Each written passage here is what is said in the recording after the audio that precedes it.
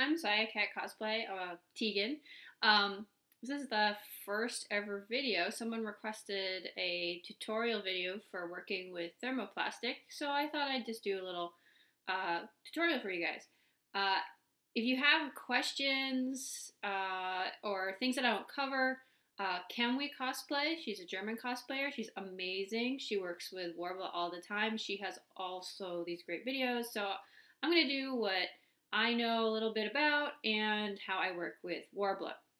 So there's two different types of thermoplastic that I have been working with. One is worbla, which is this brown cookie looking stuff. And there's also wonderflex, which is this bluish white color. They're slightly different. Wonderflex has got this smoother texture. It's backed by fabric, whereas worbla is rougher, and it's actually got tiny wood chips, little bits of sawdust in it. The properties of both is a little different. They work fairly similarly. I'm using different ones for different pieces. I've never worked with wonderflex before. This is the first time I've actually done it. So I wanted to actually work with wonderflex for the first time. So you can work with it in a couple different ways, one of which is to sandwich a piece of craft foam, which is actually right here, in between two layers. And you can also just use one piece of wonderflex or worbla and then fold it over a piece of craft foam. Now I use craft foam to give pieces stability. On its own, wonderflex or worbla is very flimsy and tends to wrinkle, and you can get shapes that you don't want. So just as an example of something that I've been working on, this is a chest piece for Zelda, which I'm building. And you can kind of see there is single layers, there's molded pieces or things that I combined, and I'm not making much sense, huh? But there's pieces that are covered over craft foam. There's pieces that have been these were molded over some molds. You definitely need something to mold worbla on. It takes the shape of whatever you're molding it onto. This was molded onto my dress form, which is right behind my head. Oh, no, other way. There it is. So if you're working with thermoplastic, generally you need some sort of mold to get it into the shape that you want. You can mold it on yourself. I do that a lot. And so things that you need when you're working with thermoplastic are a heat gun and some good scissors. It's a little tough to cut. So you need a pair of scissors that you can dedicate to cutting the harder stuff. So generally what I do when I work with worbla or wonderflex is I need a nice big open space where I can cut, and then you need a pretty good surface for actually heating the stuff up, because it does stick to stuff. So usually you can use not wax paper, might get edited out here. That's not wax. Parchment paper, sorry.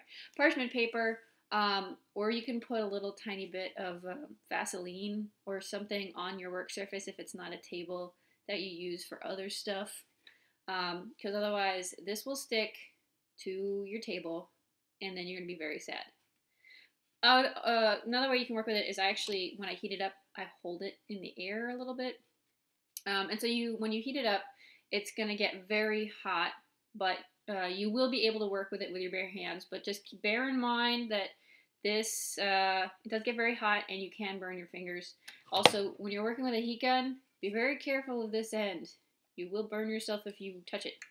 So just keep that in mind. This is a little hazardous to your health sometimes.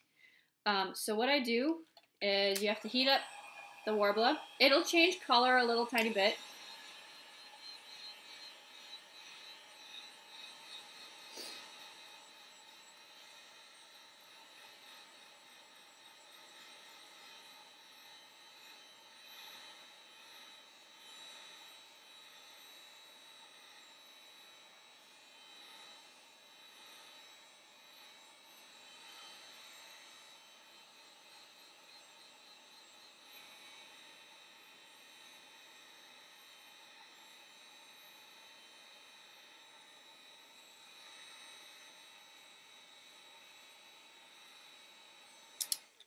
So you can see that when it gets hot, it gets really flimsy.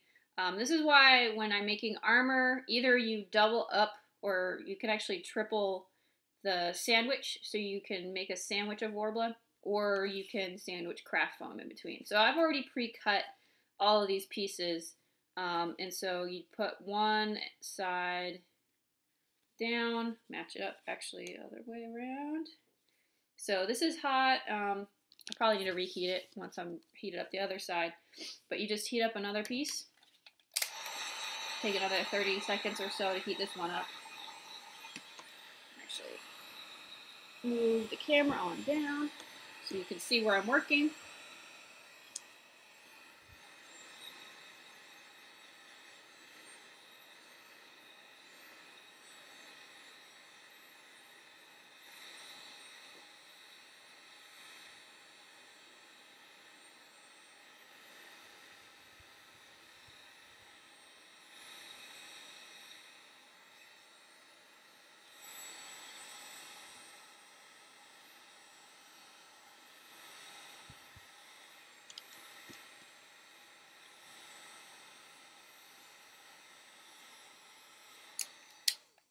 Okay, then you take your other piece and sandwich those two pieces in between.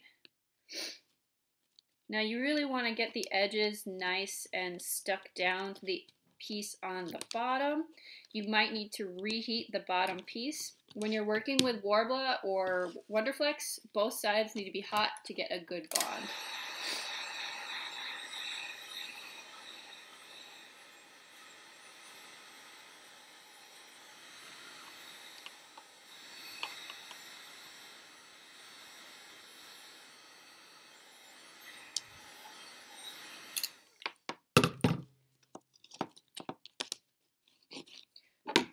And I actually take my scissors.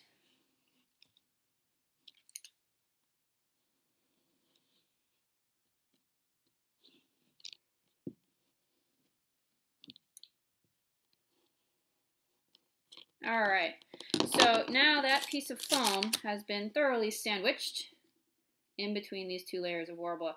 Now, I cut down the edges to remove the excess.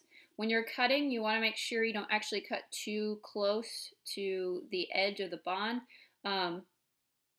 If you do, you will lose the edge. It'll open, the seam will open, and you have to go back in and fix the seam. So you just cut around the two sandwiched bits.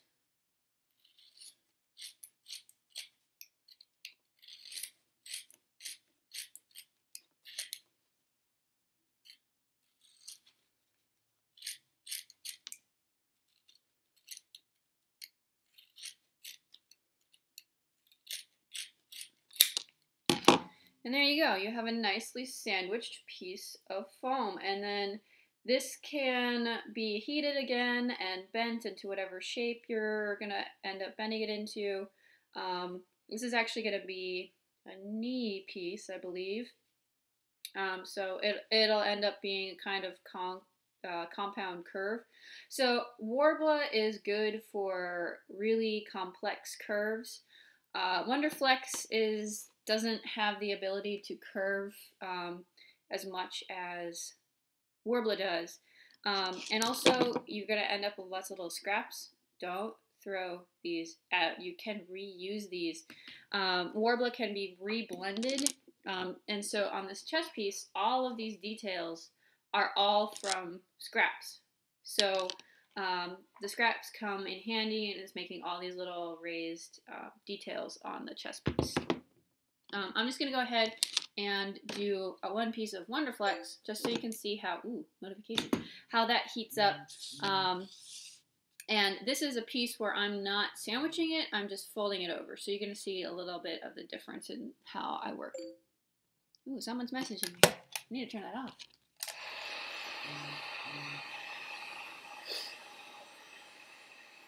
So wonderflex actually heats up a little bit faster than worbla does. So you just have to keep that in mind when you're working with it. And I tend to work with it off the surface. I heat it up off the surface. because otherwise you can end up burning your surface, your work surface.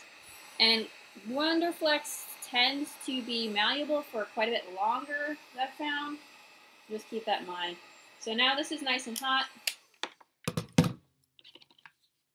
And now I'm just going to stick my piece in there. And for when you're doing just the single layer method, you just fold the edges over, making sure it's not sticking too much.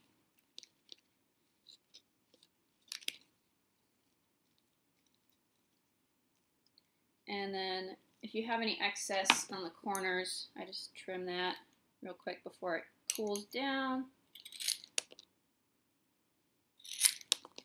So I get a nice clean edge.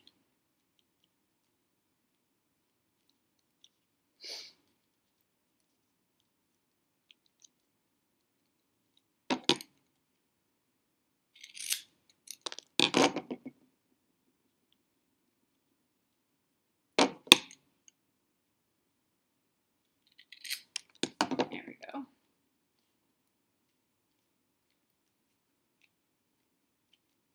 You see this actually picked up a little bit of my table by accident. Oh well.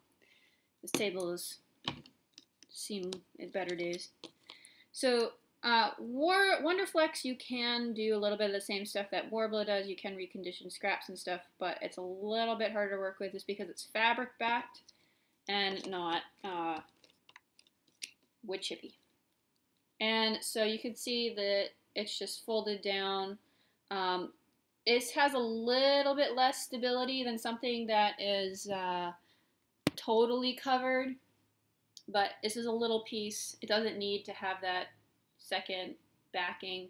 I use a combination of both just folded over pieces and doubled up pieces, and I use these pieces in different ways. This is something that I want a little bit more stability in. I want a little bit more workability. This is basically going to stay like this. It's not going to get curved really severely or anything like that. So it doesn't really need to be any more complex than this. So that is how I work with worbla and wonderflex, and how you can get nice pretty stuff like this. Something like this, you do need a form to form the curves. You can either do it on yourself or on a dress form or on a rolling pin or water bottle or something like that. And so this has gone on long enough, and if you have any questions, comment in the comments section, or you can visit my cosplay page, which is going to be in the description down below. Bye!